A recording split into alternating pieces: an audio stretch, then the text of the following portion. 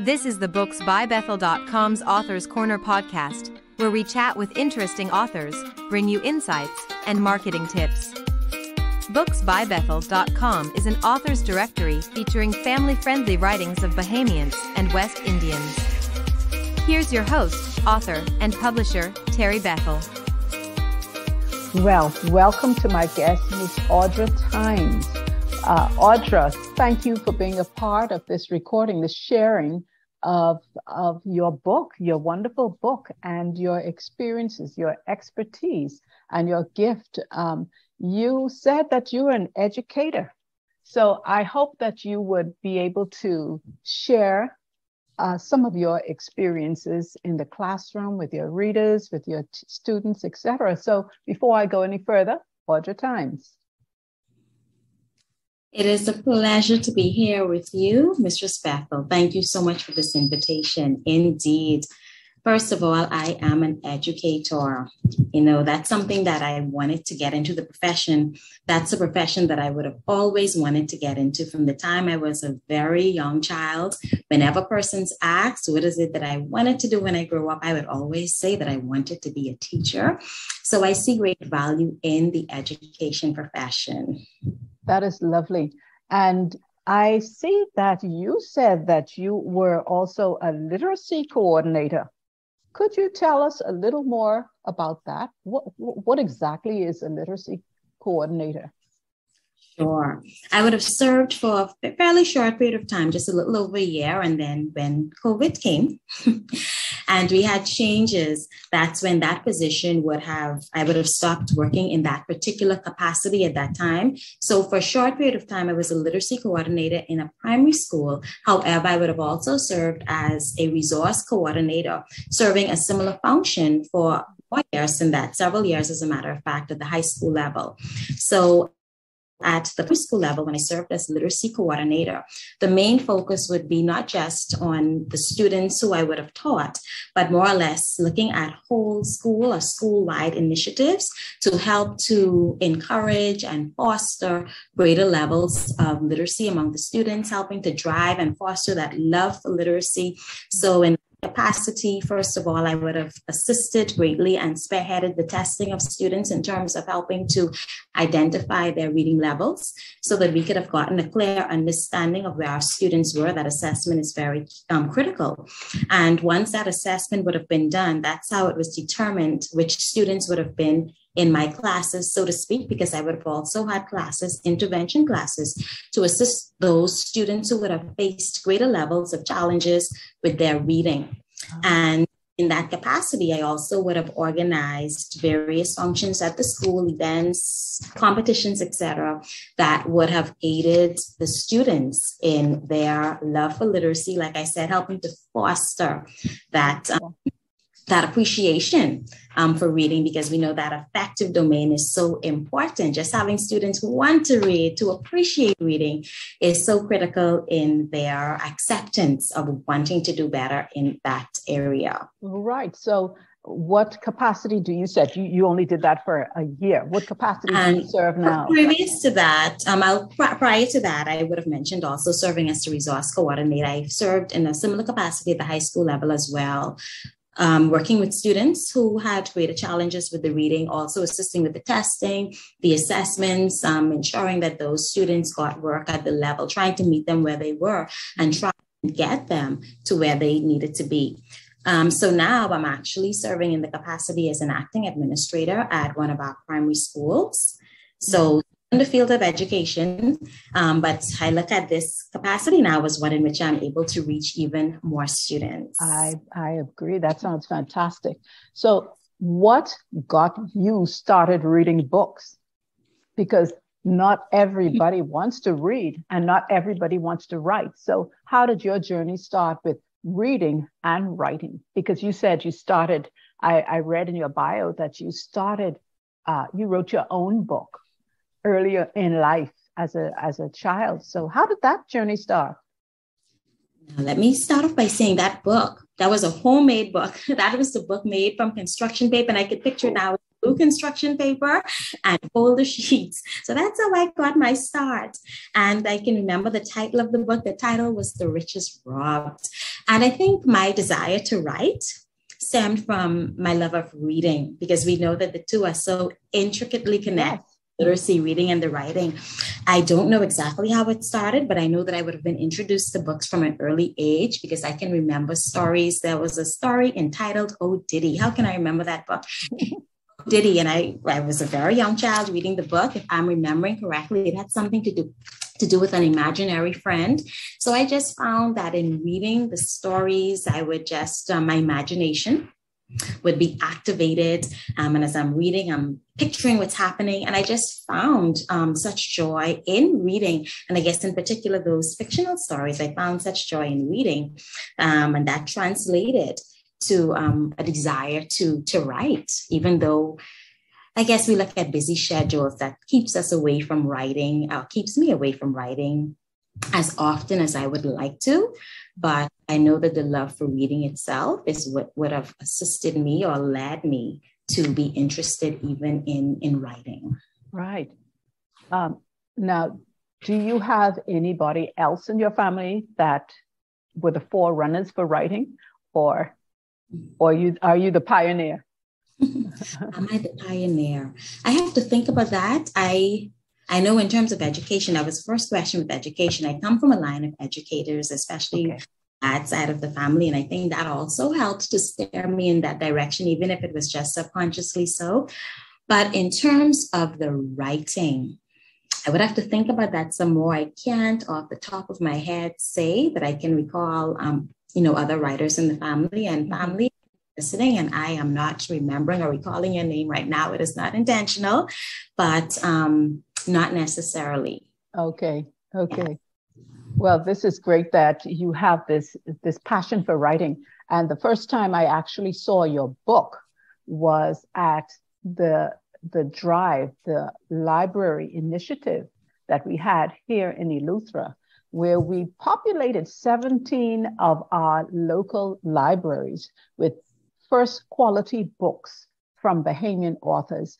And that's the first time I actually felt your book and started. I didn't have time to read it all, but I saw the quality of the book, the quality of the stories. And I thought, this is fantastic.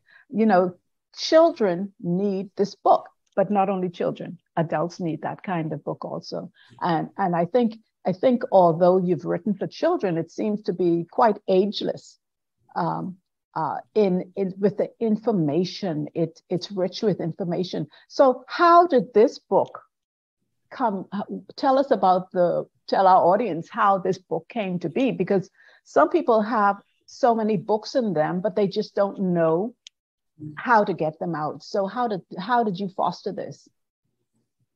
Okay, thank you for that question, Mrs. Bethel. So the book, first of all, that you're referring to is titled Freedom Fights. Exactly. To Independence. That would have been the one that was donated. It is the third self-published book, my third self-published one, the final one that I would have done. The most recent one, I should say, not the final one. The book itself would have been published back in 2016. And as a matter of fact, right now, I would have just completed a review of the book heading into the 50th anniversary of our independence, the country's independence. I would have gone through a review of the book. And in terms of the review, I would have asked Dr. Teri, historian, to go through the content. And also what I would have done, I would have added one or two more questions to the ones that I would have already had in the story itself. So just to share a bit about the book, Freedom Fights the March to Independence. It is a book mainly written for an audience of children, but like you would have mentioned, Mistress Bethel, it's actually ageless because of the content itself. The information itself can actually be enlightening to persons of any and every age bracket. However, I have it structured in such a way, it's an I call it historical fiction. It fits into that genre. Mm-hmm. So have stories, and the stories themselves are centered around various events leading up to Bahamian independence, but they have the children characters, and they have, that element of excitement that will draw the children into reading the story. But as they read the story, the adventures of these characters, for example, Matthew, Mikey, Marsha, as they read the adventures of these characters, they're actually learning about what happened in Bahamian history. The process itself, like I said, it's historical fiction. So I had to do my research. I think the book was a little over a year or so in the process of being made. That whole process took a while because I would have gone through various interviews with Bahamians who would have known more about these events leading to independence. And I would have also frequented the Department of Archives just to read some of the articles, newspaper clippings, the books, etc., that would have been written on these various events that I would have featured in the book itself. I love it. I love the fact that you did your research, and because what you're feeding the children has to be accurate. I really hope that our children, our adults, our parents, our aunties and grandparents, uncles would read this book with the children so that, that there would be shared zeal for this kind of information and the knowledge to take it in. So, I think what I'd like to ask you now is what triggered historical fiction? Because clearly you could have chosen anything to write about, but why historical fiction? Okay. I guess I'll answer the question in a broad way first, and then I will just narrow my response to the question itself. In terms of the history, we know that is a part of enlightening when we learn about the past. And for me, impacting positively children, that's one of my passions. Because my previous two books, the two books prior to this final one, they're also geared towards a children's audience. And though they are not historical in nature, they focus on, based on my experience with my students, they focus on various issues that young persons, that children face. So that whole idea of wanting to help, wanting to impart information in a creative way really is the driving force behind the work that I would have produced so far. And that also would have steered this particular book, the last one, being able to impart information. But why history? I've always found history to be interesting. I've always enjoyed history. I did, when we had our electives, even up to high school, I chose history as one of those subjects. And it is one that I've always found to be interesting. But more than that, with Bahamian history, I don't think sufficient of us, and I'm going to say us in general, persons in our country, know or maybe even appreciate to the extent that we probably should the history of our country. I recall years ago, and I do not remember the name of the show. I don't remember who the hosts were, but I remember there was a show when the host would go to different persons on the streets. Some would be school children, and they would ask various questions, and a number of those questions would be either current affairs questions related to the history of the country, questions related to anything Bahamian, even, for example, the national flower, national tree, questions such as those. Yeah. And, even though we would laugh because the persons who gave their responses, oftentimes the responses were so off the wall, so to speak, and we can find humor in that.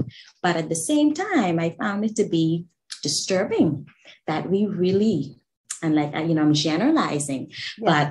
And especially our children, we don't know a whole lot, or as much as, like I said, we probably should, or appreciate the history as much as we should. So that would have been one of the reasons why I went into history. So it was a marrying of my love for history, my wanting to positively impact the next generation, try and inspire Bahamian children, or children in this society anyway, based on our history.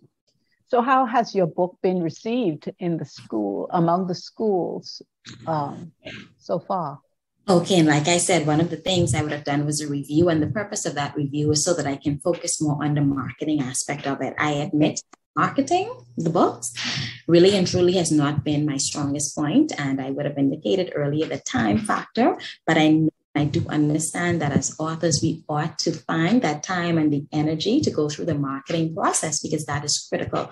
So I am now in the process of trying to get the book into the hands of more students. And like I said, that's why that final review process would have, I would have gone through that very recently so that I can try and push the book itself in terms of it being more accessible to more of our students so that they would be able to learn from the stories. And as I had indicated earlier, after each story or poem, there are 3 questions. One of those questions would lead the children themselves into more investigative work. And then one is more of a creative form question, but in their responses, they would have to delve a little bit more into the history based on the particular event that the questions are based on. And by the way, I'll just share what these events are because I think I would have negated to do that earlier. So the poems are on the Burma Road riot, and we celebrated this year the 80th anniversary of the Burma Road riot, the women's suffrage movement, majority rule. And then there's a final question. I call that a critical thinking question. What will you do?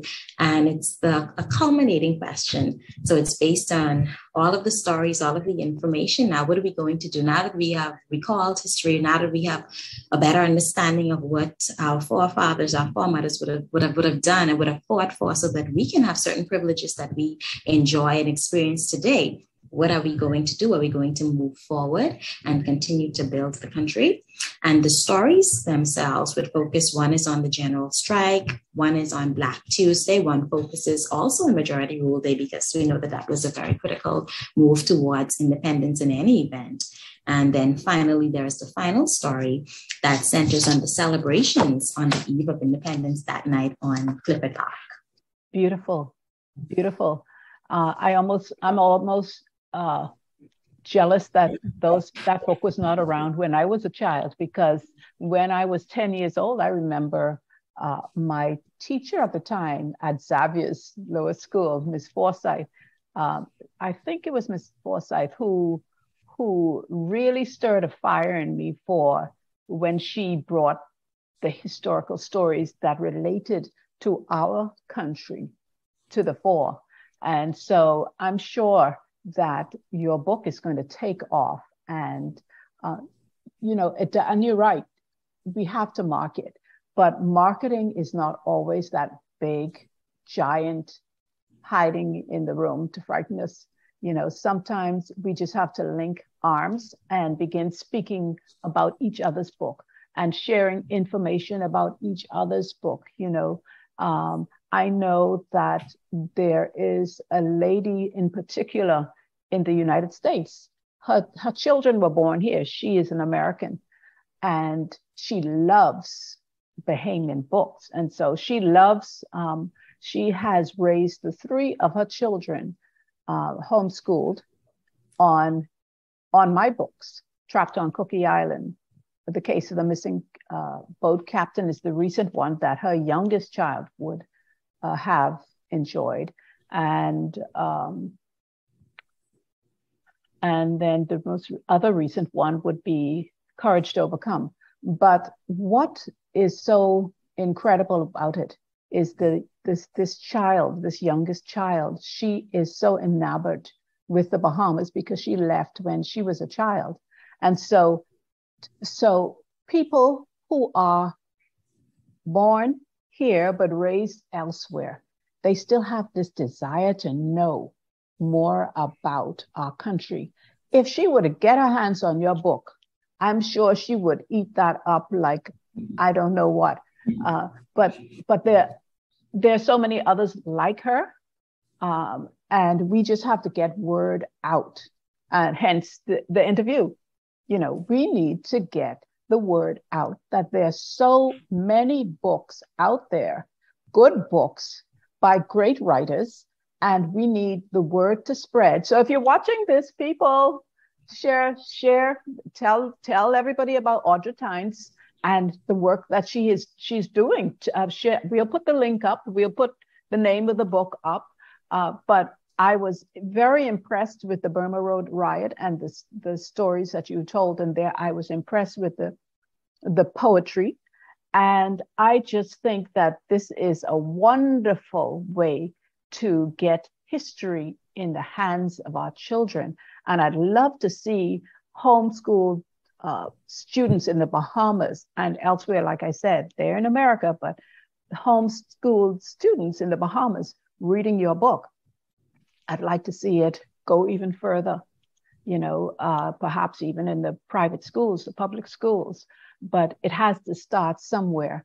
And it will begin when we create a groundswell for each other in speaking about each other's books and not holding back to say, well, I want to promote my book, but not yours. Because if we could hold hands and go together and say, this book is an excellent book, and it's not taking away from my book, but it's just making our country that much stronger. So congratulations on what you have done, what you are doing. You said you wanted to bring a greater awareness, and I think that is exactly what you're doing. And I just want to leave it open now. Is there anything else you want to discuss about this wonderful project of yours? And when are you releasing the revised, updated edition? Sure. And first of all, Mr. Spaffel, I want to say that I completely agree with what you would have shared. And I am willing to, we're going to network. Like you said, we hold hands, we share about each other's writing. There are a number of Bahamian authors, and many Bahamians do not even know about them. Mm-hmm. So we want to help to spread the word and share the message that we have these books here, and that there is so much enlightenment and insight that we draw from these texts themselves. The revised version will be available shortly. I would say within, the publisher has it now, and we know she would have been explaining to me that the process is not as, in terms of the shipment, it's not as quick or as short as it would have been prior to COVID.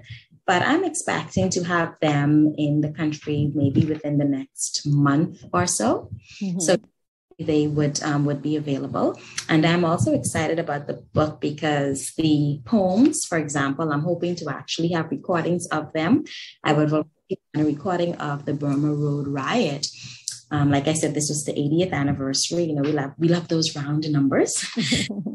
Recording of that one already, and I'm hoping to do so with the other poems as well. So those who may not have an opportunity to pick up the book itself, they may have access to hear the recording. So that's a project, a spin-off project that I am working on regarding the books, because I am really passionate about the information, the content getting out there. Right. In terms of any final words, I definitely want to share my acknowledgements, because the book itself, the publication, would not have been possible without certain persons. And I want to share, for example, or in particular, the persons who I would have interviewed. And it truly, truly was an honor to speak with these persons. So in addition to Dr. Curry, who would have gone through the review for the initial text itself, which is not much different from the revised version. Like I said, I would have added one or two more questions, a bit more information here or there, but they're very similar. But for example, I would have had the opportunity to interview Reverend Canon Sebastian Campbell, Mr. Patrick Ramming, the Honorable George Smith. So some of these persons, I should say, were critical. They knew a lot of information, very knowledgeable and passionate. Let me add as well about these events that led to Bahamian independence. I also would have been able to speak via telephone conversation with Miss Elfrida Hepburn. She had some connection with the women's suffrage movement as well. And then Mistress Marian Bethel Sayers, she has a documentary on the women's suffrage movement. So I was even able to use that as one of my sources in terms of getting information. So I truly want to acknowledge those persons. And like I said, the other information I would have gotten from various books and articles from the Department of Archives. And I have my references all listed in the text, but I just wanted to acknowledge those persons in particular who would have afforded me their time being able to meet with them and go through the events. Lovely, lovely. And gratitude is always good. Yes, you can't go too far without that. So that's wonderful. Well, I want to thank you so much for visiting with us today. Books by Bethel is here to promote, to encourage, inspire children as well as adults in their writing and publishing endeavors. And I know that you have been also a part of what is the Writers Commonwealth Writers of the Bahamas. Mistress Bethel, we're on the same wavelength, because as I closed my mouth, I said, if I have one more opportunity to open my mouth, there's one more thing that I wanted to say about that group itself. So we are thinking along the same wavelength. Yes, I am a part for many years now of the Commonwealth Writers of the Bahamas. And as persons would know, our president, founder of the group, Mistress Vera Jane Chase, would have passed away. Yes, saddened to hear it. Realized yesterday. So I do also want to pay honor and homage to her, because Mistress Chase also has a number of books, Bahamian content, a historian, a true historian. So I want to pay honor and homage to her as well, for the work that she would have done, not only through the group itself, but just trying to assist, especially the younger writers in our Bahamian society. Yes, across the length and breadth of the nation. She did an awesome job, and we salute her. And thank God for the contributions that Mrs. Chase has done. And we've spoken many times, and she would have been one of the people I would have loved to have interviewed. Yes, she does have a passion. So, the club is still functioning now. How does that work? Probably at a crossroads. Have to decide. I'm not quite sure where we're moving yet. We have two groups that Ms. Chase would have started. We have the Commonwealth Writers, and stemming from that, Writing the Region. So we have a number of persons in these groups. But I guess for now, it is, it's so close or so soon to her leaving us. We don't have any plans as yet, but I do believe that going on, continuing with the work is something that Ms. would have wanted, because she would have believe that. So much of her all into this group, and just to see it fizzle away and nobody there to really help the young writers, the junior writers, they're called, that would not be what she wanted. So definitely we're hoping that in the near future, the way forward will be charted. Yes. And it's wonderful, the work that she's done. And I just thank God that you guys are still there, up and running with it. You continue with the vision.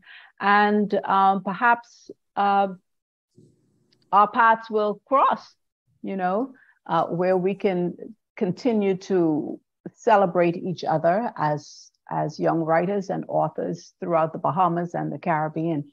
And so, Ms. Tynes, thank you so much. You have been a wonderful guest, and I'm sure our listeners, those viewing in our viewing audience, are going to love this, and hopefully they'll go out and select and purchase your book. Is it available? Will it be available on Kindle as well, or just in paperback? So far, it has only been available through paperback, but definitely I will look into having the electronic version available as well. Beautiful, beautiful. So once again, thank you. Thank you for coming. Thank you for joining us, and all the best in your endeavors. God bless you. Thank you so much. Thank you so much, Mrs. Bethel, and I wish you all the best in your endeavors as well. God bless you. Thank you.